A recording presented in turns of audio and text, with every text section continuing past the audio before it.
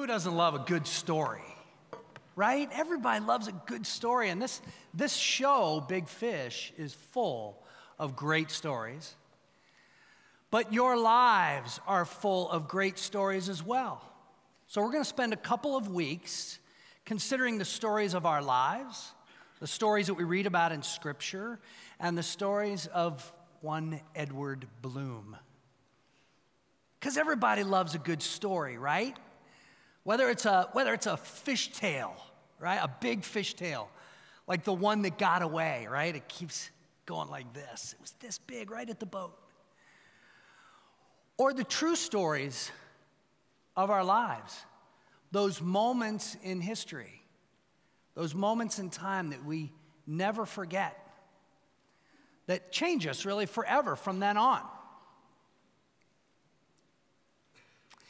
The story of Peter walking on the water has always been one of my favorites in all of Scripture. I preach on it probably more than any other single text. And so I was almost resistant to pick it for this sort of launching point of this series, but it's just too good a fit. I'd love to paint the picture of this particular story in Scripture. You know, just go in your mind's eye to the Scripture that Danielle just read and just imagine it.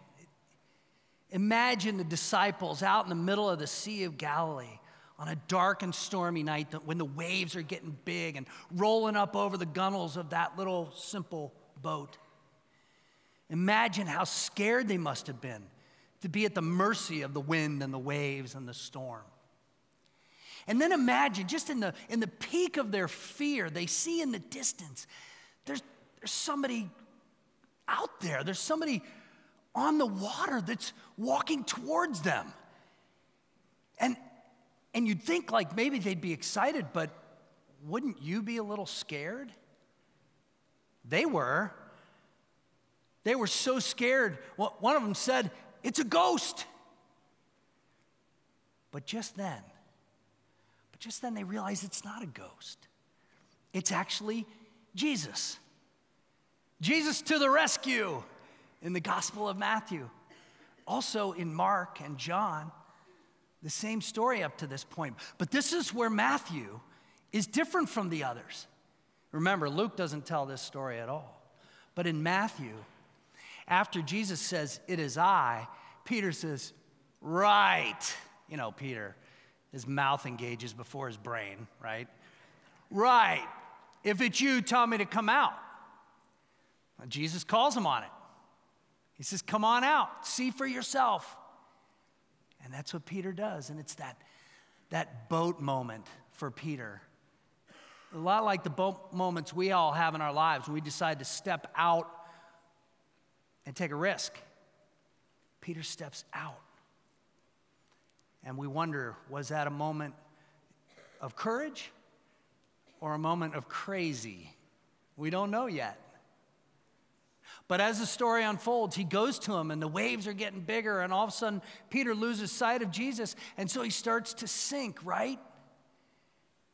And just at the moment that the waves are about to come in over his head, I can imagine him starting to get the water into his eyes, and he's crying out, he's reaching out, and just then Jesus reaches down and pulls him maybe halfway out of the water, just to make sure he's still got his attention, right?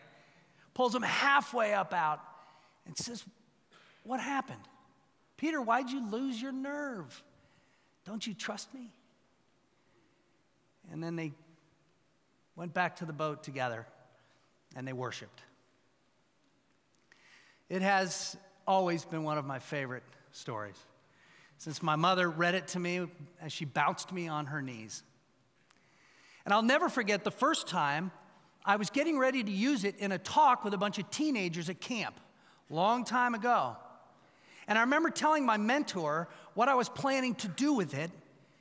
And I remember calling it a story, and he stopped me before the word story was even out of my mouth. And he said, "Don't call what Peter did a story." He said, Matthew 14 is an account. It's an accounting of something that happened. And in that moment, a dilemma began in my heart that continues to this day. the dilemma and the difference between what we call a story and what we consider to be an account. The dilemma is not only about Peter's miraculous walking on water, but about many other things that I read in the Bible. I'm glad the fifth graders are here today. Last year, we gave you your first Bible, so you've heard all this before. You guys are the experts in the room. Trust me. It's not just about this single story. It's about many other things that we read in Scripture. For me, was Peter's big night in the storm from Matthew 14, was it a tall tale or an account of gospel truth? Is it just a story that got bigger and bigger and bigger, like the fish that got away? Or an actual, factual, miraculous moment that really happened in history? You know, sometimes when I read Scripture, I think, gosh, I wish they had cell phones back then. Right? Because what would have happened in the boat? Everybody in the boat would have pulled out their cell phone. They would have been click and record, you know. And we'd have a record of it, right? We could watch this video. We could see Jesus. We could see Peter. But you know what? I'm kind of glad they didn't have cell phones back then. This is forcing me to take this one on faith. And you too. Many of you will have already worked this out for yourself. You probably land in one of maybe a couple different categories.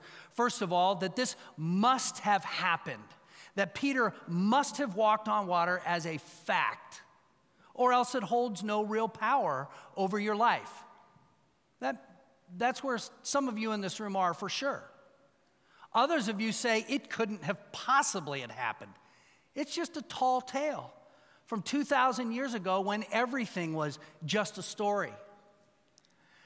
Or perhaps you're in that third space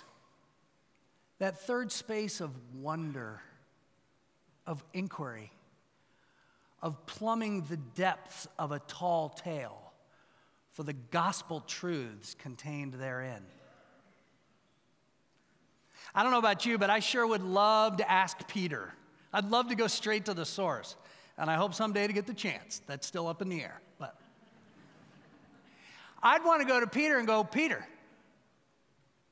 did it happen? Who got it right? Was it Matthew? Did you actually step out of the boat, or was it Mark and John who said just Jesus walked out and then calmed the storm? Or was it Luke? Did Luke get it right? Didn't even remember it? I'd want to ask him. I want to ask him straight up, was it a tall tale? A big fish story like the ones we sometimes tell our kids and grandkids to help them just fall asleep at night? I'd want to ask Peter, I'd want to say, Peter, did you run home that night? As soon as you got home, did you wake up your whole family and tell them right away about this amazing thing that just happened, that you walked on water? Or was it a few days later when you really wanted to get your family's attention so that you could tell them something really important about this guy named Jesus that you've been following around? Oh, I'd love to ask Peter directly, you know, but we don't get to. So we're left with the same question and the same dilemma that I have wrestled with for 30 years now. Is it true? After many years and over those decades, I've come to embrace a different question, and it's a harder question to be sure, and that question is, what does it mean? No matter where you land and how you hold Scripture, the question of what does it mean matters. You know, because even when we know something didn't actually happen, we can still ask, what does it mean? That's the whole point of the story of Edward Bloom. This guy, this character in the show, tells all these stories to family and to friends, never to deceive them or to harm them in any way, but to teach, to instill meaning in life. Whether it be through a witch that showed him how he dies, or a giant that's afraid to come out of his cave because he's different from everyone else, or the ringmaster with a secret that he's never told anyone. Lessons are learned, meaning is revealed, truth is discovered. For Edward Bloom and for all of us, the sharing of stories becomes a two-way blessing. I've told some of you this, I'll tell all of you now. My dad came to visit at Christmas this year because it was the only time in 2019 that all 6 of us, Sheila and I and our 4 kids, were going to be home for more than just a day or two. So my dad came and we had 7 glorious days together. And I mean it, they were glorious. Glorious has a very broad meaning, by the way, just so you know. It was 7 awesome days. What we decided at the beginning of the week is that we were going to have a sit-down meal every day.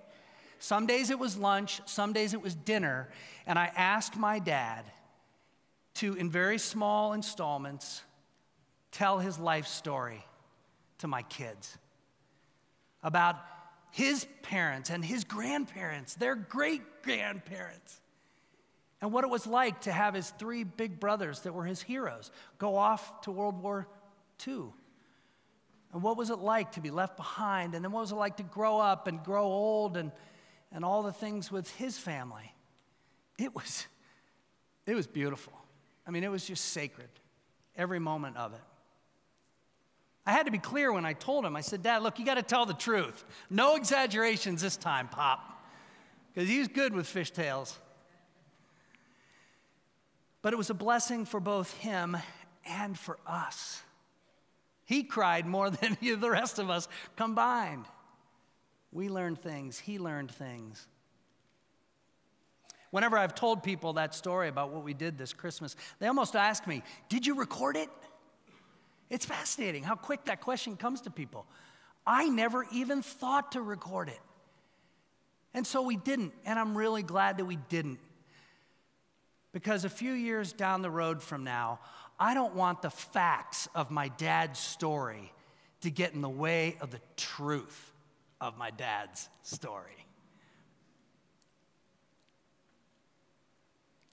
So I can hear you out there. I can hear you saying to yourself, but JR, we're not talking about a Broadway production. We're not talking about your dad. We're talking about holy and sacred scripture. And I say, you're right. We can't treat all the stories of our lives the same. We have to hold them differently. That's an appropriate and responsible approach to it.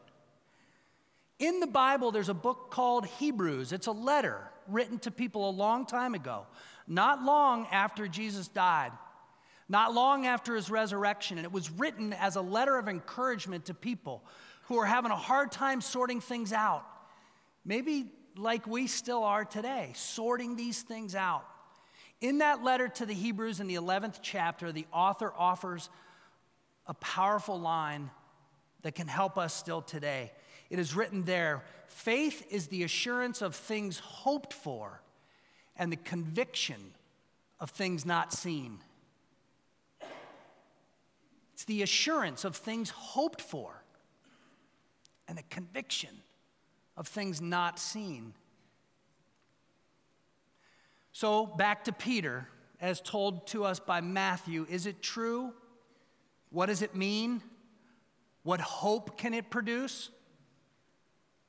Whether Peter walked on the water or not, whether it's a story or an account, whether it's a tall tale or it's gospel truth, it can give meaning to our lives.